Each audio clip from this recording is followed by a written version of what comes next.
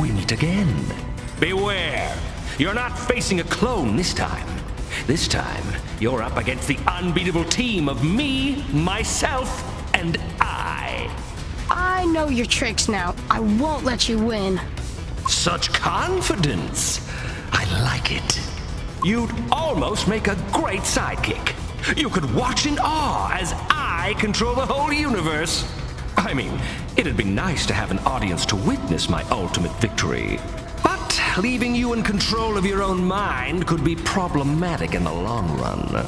So I'm afraid I'll have to deal with you immediately.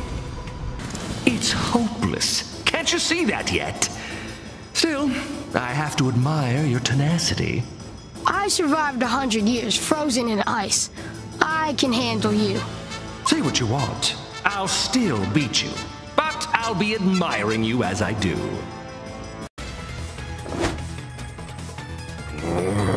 No! No! No! No! I didn't want to do that, but you left me no choice. Now, why don't you give up whatever you were after and send everyone home? I've worked far too hard for it to end like this. Computer, initiate the overhaul protocol. Control every mind across the entire universe. Initiating startup sequence.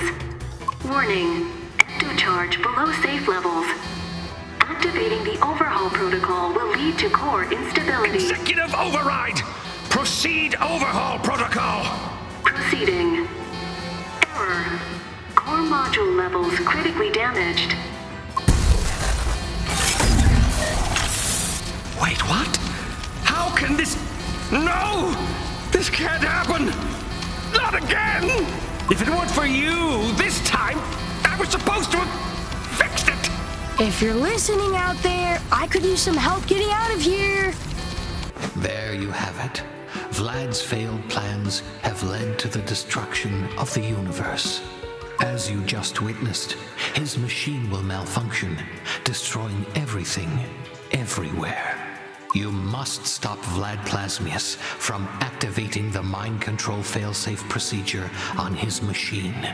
I asked the scientist to invent a device to help you accomplish this.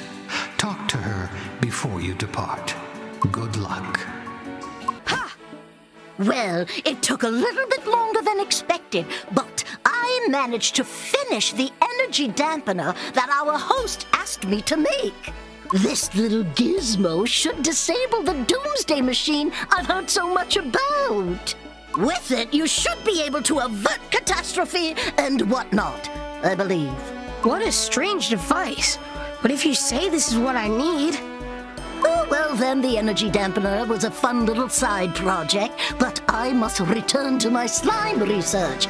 I believe that I'm close to a breakthrough.